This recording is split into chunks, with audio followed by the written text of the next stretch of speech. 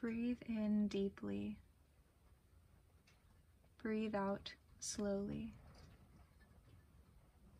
What do you notice in the image before you? What do you see?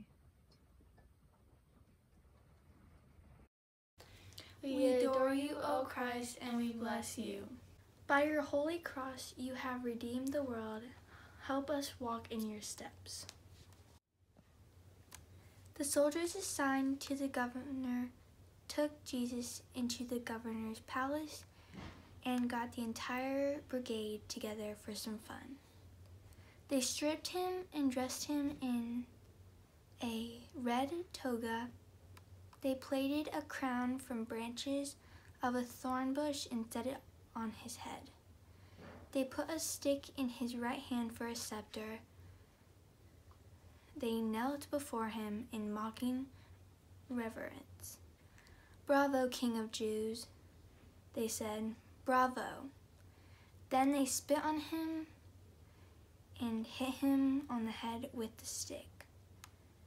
When they had their fun, they took off the toga and put his own clothes back on him.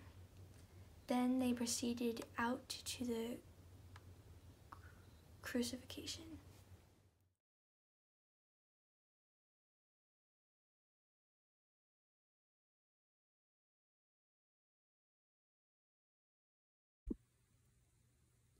Where have you witnessed mockery recently? Did you take part in it? Were you the object of it? How did it make you feel?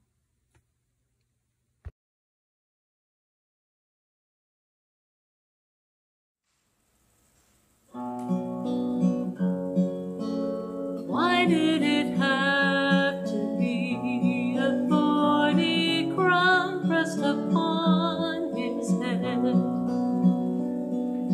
It should have been a royal one, made of jewels and gold instead.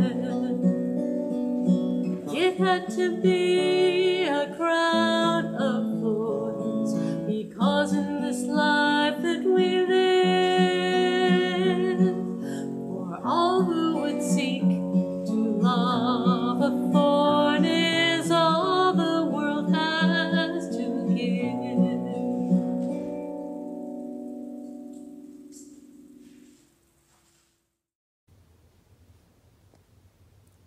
Let us pray.